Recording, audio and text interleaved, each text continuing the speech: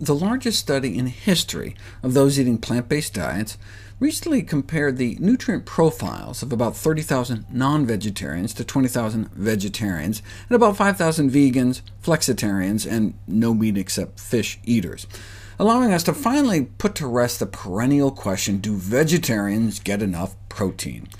The average requirement is 42 grams of protein a day. Non-vegetarians get way more than they need, and so does everyone else. On average, vegetarians and vegans get 70% more protein than they need every day. Surprising that there's so much fuss about protein in this country when less than 3% of adults don't make the cut, presumably folks on extreme calorie-restricted diets who just aren't eating enough food, period. But 97% of Americans get enough protein. There is a nutrient, though, for which 97% of Americans are deficient. Now that's a problem nutrient. That's something we really have to work on. Less than 3% of Americans get even the recommended minimum adequate intake of fiber. So the question isn't where do you get your protein, but where do you get your fiber? We only get about 15 grams a day. The minimum daily requirement is 31.5, so we get less than half the minimum. If you break it down by age and gender, after studying the diets of 12,761 Americans, the percentage of men between ages 14 and 50 getting the minimum adequate intake, 0.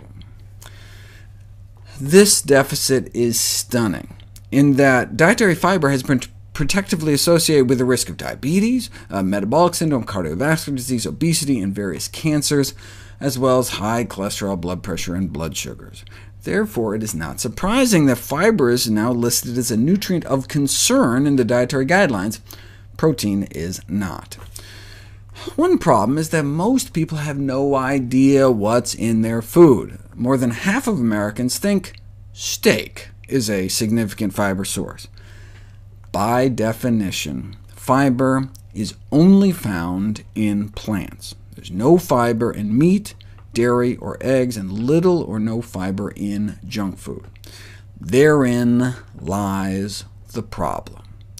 Americans should be eating more beans, vegetables, fruits, whole grains. How are we doing on that? Well, 96% of Americans don't eat the recommended minimum daily intake of beans.